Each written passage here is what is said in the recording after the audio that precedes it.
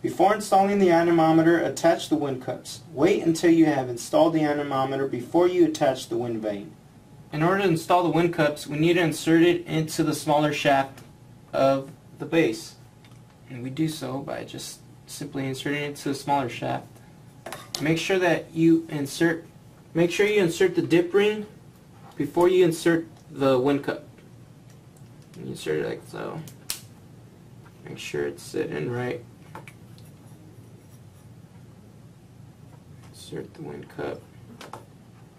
Now when inserting the wind cup, you don't want to insert it all the way up to the point where it does not spin.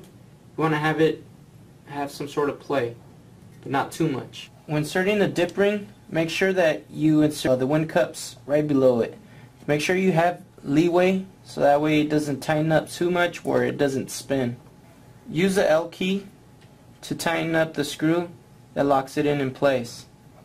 Again, we have to make sure that we have enough play so that the wind cups do not stay stuck in one position.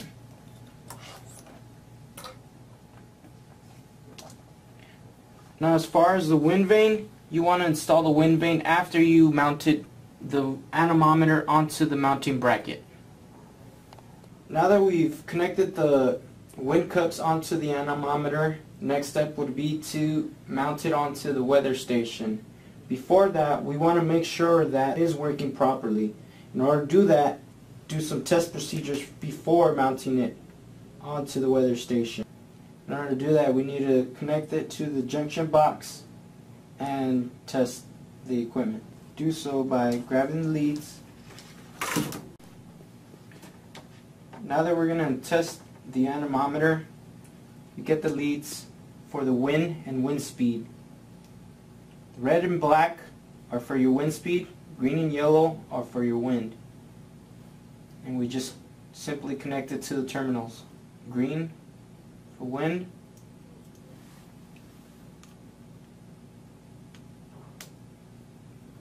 yellow for wind, red and black for wind speed. Now our unit is pre-wired to our iGrow controller so that we can test it to see if it works or not.